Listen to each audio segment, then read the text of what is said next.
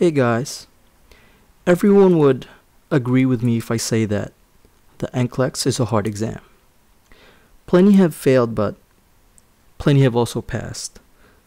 Most of the complaints that I've heard mostly is about the fact that there are more content questions in the NCLEX that is related to priority and delegation in correlation to interventions and pharmacology or medications, and of course also the fact that there are more infection control questions on the NCLEX. Now, the majority of the NCLEX takers who both passed and failed had both mentioned that this is a fact in their exam when they took their NCLEX exam. And even the NCSBN themselves, which is the organization who makes the questions for the NCLEX, also verified this fact. So yes, if you are or will be taking your NCLEX, at least this year, then you will encounter more of the infection control and prioritization and delegation questions in your NCLEX exam. Now, with this information, then we obviously know that we need to focus on this area a lot more for the NCLEX. So this is really all to our advantage. At the end of the day, knowing this information can only benefit us in helping us pass the NCLEX exam. Now, when we are talking about safety and infection control, we need to simplify things and really understand what is infection control and what the NCLEX wants with the topic of safety and infection control. Everyone taking the NCLEX or is about to take the NCLEX has realized that the NCSBN had changed some of the content format of the NCLEX. One of the biggest changes includes obviously the percent amount of the safety and infection control that will be on the NCLEX.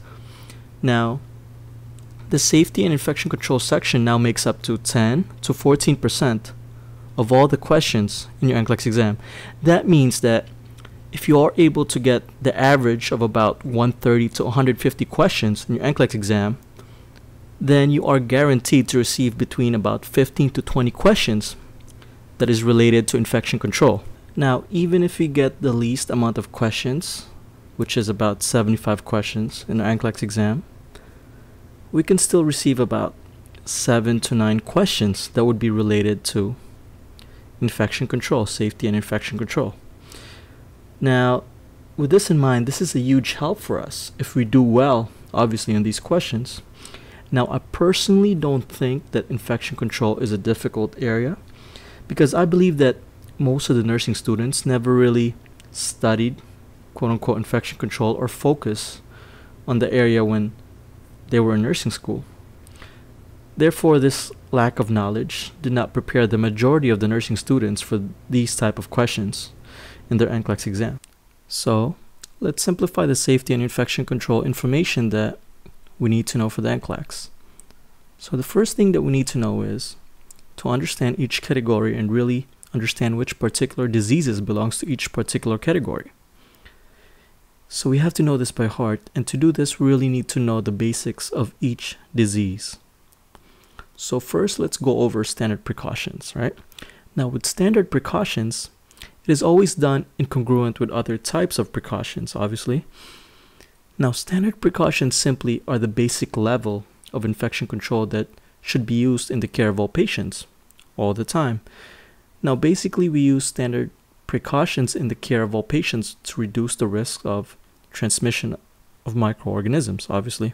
Now, when I say standard precaution, we are basically referring to what we call universal precaution.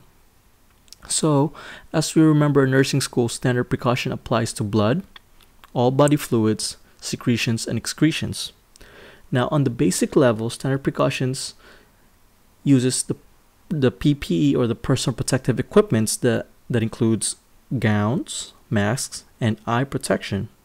Now, in the next few videos, I will go over more of the topic of infection control and prioritization, and we're going to look at the most common types of contents that we might and will encounter in the NCLEX exam.